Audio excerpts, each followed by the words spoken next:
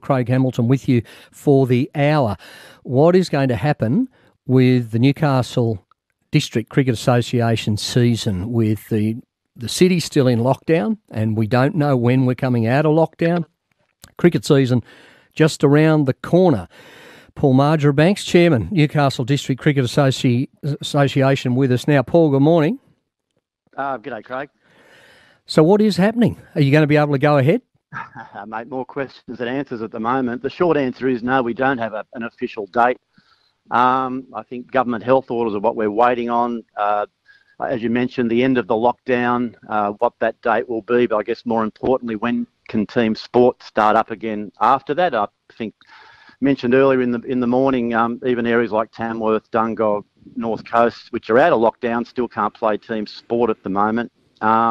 And I think the second part to the health order is the vaccination status. It's pretty clear the narrative of the government, whether it be workplace, retail, pubs, clubs, whatever, is the vaccinated people will have more freedom. So Cricket New South Wales has certainly been on the front foot with the government trying to, I guess, get some dates for junior cricket and then senior cricket and this vaccination. They're obviously supporting the government's message with vaccination, be it participation or filling the SCG.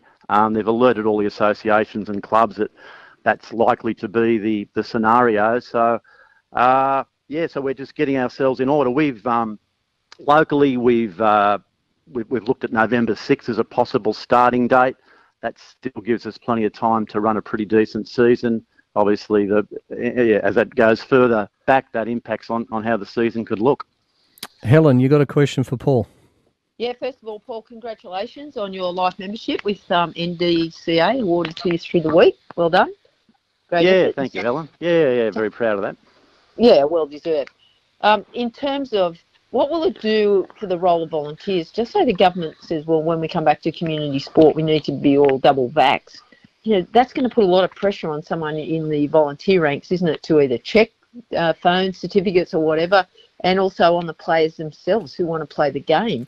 But have the compliance side is really big in this. It's not just flick a switch and it can happen.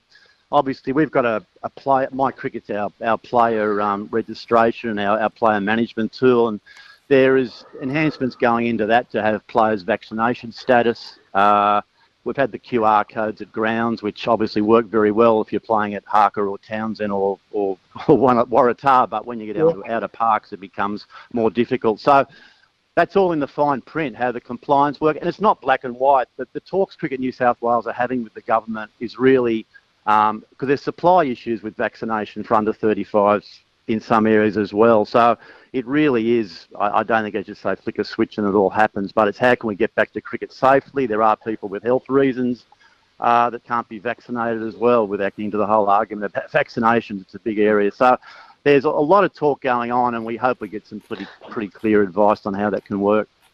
Yeah, and that will impact on the representative program, no doubt, the country championships that, you know, so many people long to watch around the January period. So your rep season could maybe just be put on a little bit of hold this year, could it, because of hold or postponed. It's the Australian country champs, which are normally held in January. They've already been pushed back to probably April.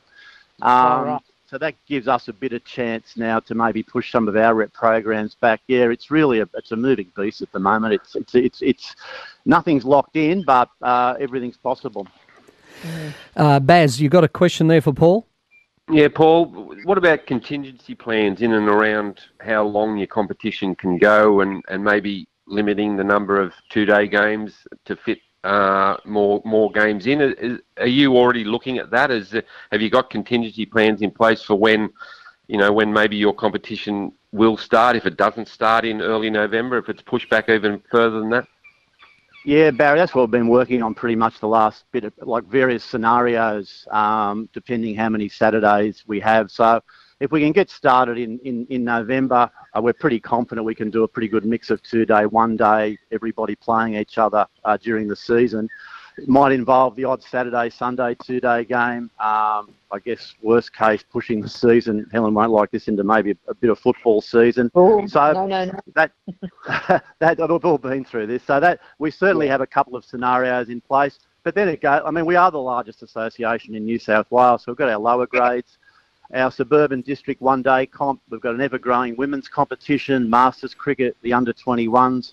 This year we're going to launch an under-16s grade competition with the SG Moore Shield in honouring Simon for his services, to cricket in Newcastle.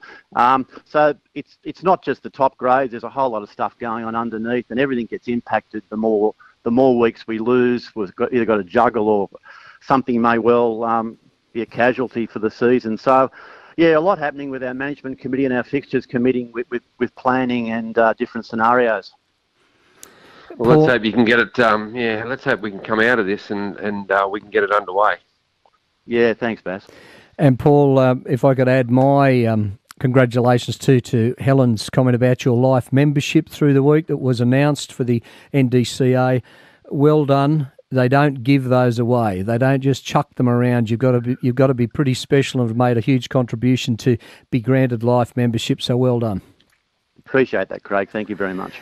Paul Marjoribanks joining us on the program from the NDCA. It's 12 to 10.